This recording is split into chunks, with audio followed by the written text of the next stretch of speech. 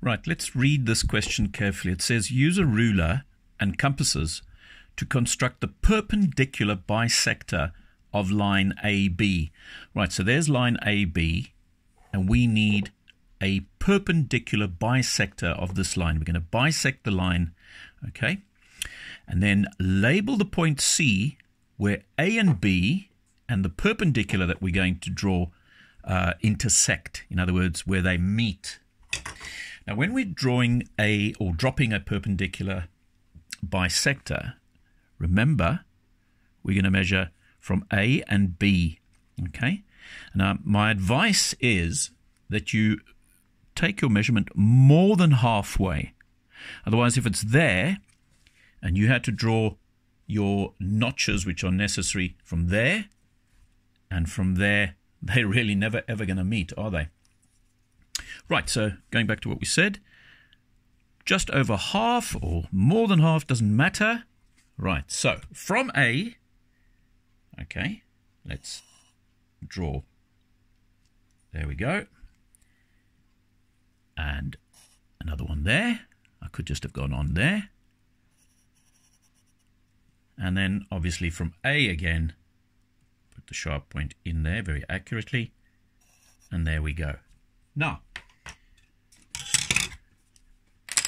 in pencil, not in pen, where that arc, those two arcs meet, and where those two arcs meet, we're going to join the line now, okay?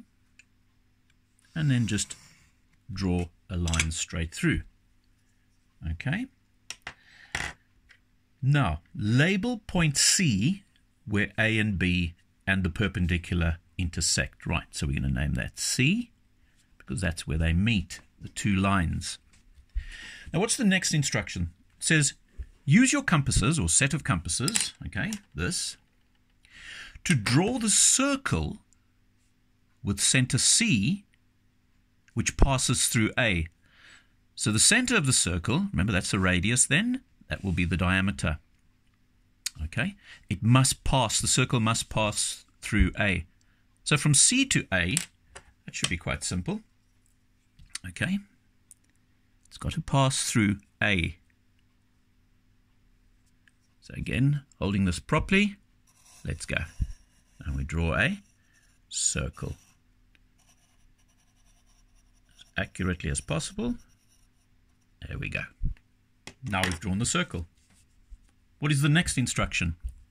Now, use a ruler to draw a straight line from A to any point on the circumference of the circle. So to any point.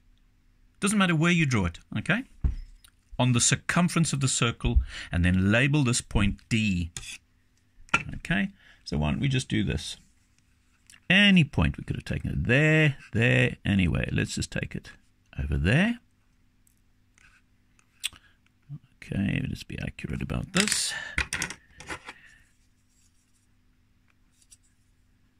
From any point, okay, and label it D, okay, and then use the ruler to join D to B, okay, joining D to B,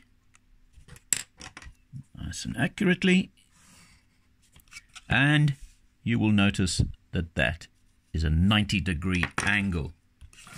So let's see, what have we done so far? We've dropped a perpendicular, we've bisected line AB, okay, and where they met, the perpendicular line, that was C. Then we had to draw a circle with the center C, C being the center of the circle, okay, so that would be the radius. You took your set of compasses, put it on a C, and you drew a nice, neat circle. Then using a ruler, drawing a straight line from point A to any point. Doesn't matter. I could have gone from A to that side. Didn't matter. To the point on the circumference of the circle, and then label that point D. And then, using a ruler, join D to B.